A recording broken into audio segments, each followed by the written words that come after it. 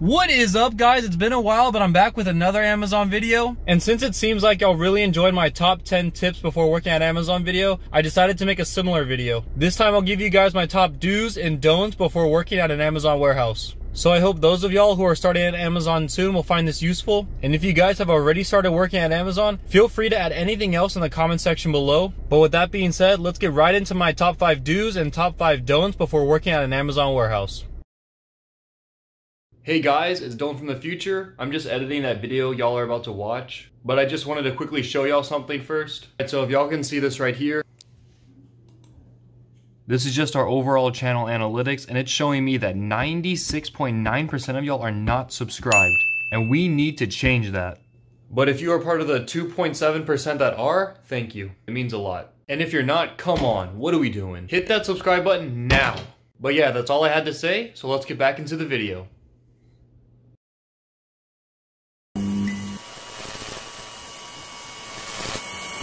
So the first one I got is do try to get overtime hours. So you may not like working more than you have to, but believe me, it's gonna be worth it. The 1.5 times pay is really nice, and you can get so many extra hours, and it all adds up really fast. So definitely try to pick up those extra shifts on the Amazon A to Z app. Alright, for our first don't, and this one's pretty important, it's don't take drugs for a few days before your new hire orientation. So yes, Amazon does do drug tests, and it is true that recently, due to the pandemic, they have stopped. I personally didn't take one in May, but a lot of y'all in the comment section have been saying that they have restarted taking drug tests, so you definitely want to watch out for this. So just play it safe and lay off for a few days, and then you should be good. Alright, so next we have do get comfortable shoes. And if you've watched my previous videos, you'll know that I've said this a lot.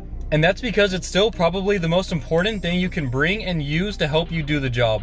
So getting a great pair of shoes is a major key, especially if you plan on working the 10 to 12 hour shifts. And yeah, your feet will thank you later.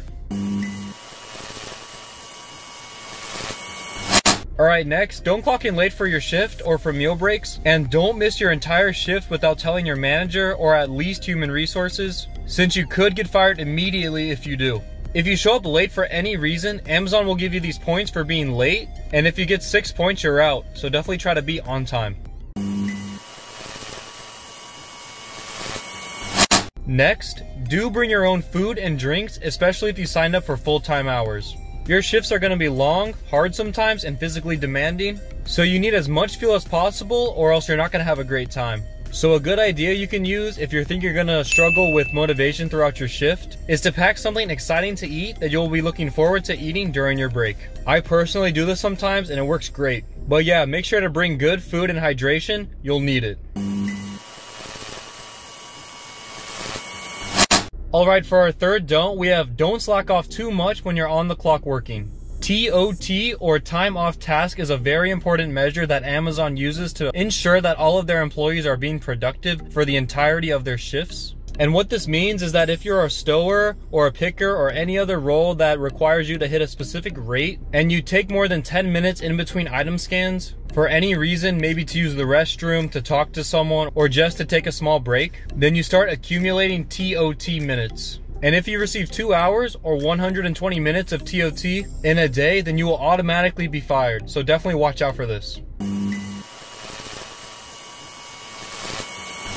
Alright, for our next do, we have do try to change up your role after 3 to 4 weeks. If you're getting bored of the same task you've been doing, which will probably happen, you can actually ask your manager to let you work a different role. And this can bring a bit more excitement into the job and may help reduce the boringness, at least for a short period of time.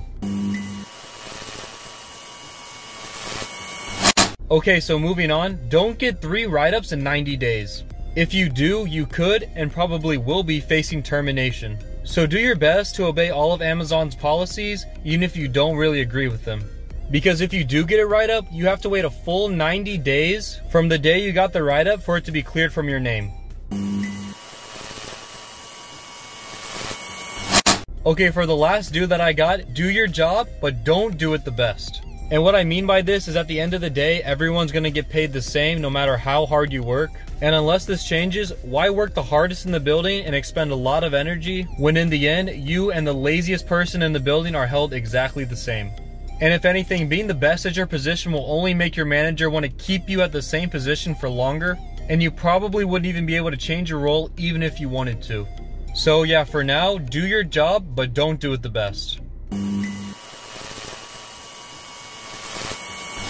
Alright, so last but not least, don't give up. At least not right away. After your first week, you'll probably realize that the job isn't that fun. It might not be what you expected, and you might want to just pull the plug and quit. And this is very understandable. In fact, I think the majority of new Amazon employees do exactly this. But to me, I think that if you've already signed up for the job, completed all the written tests, drug tests, and background checks, you should at least make a small commitment to the new job. In my opinion, try to work the job for at least 4 weeks and then make a decision of what you want to do. And if after a month you want to leave, at least you would have made a few grand and helped tens of thousands of people out.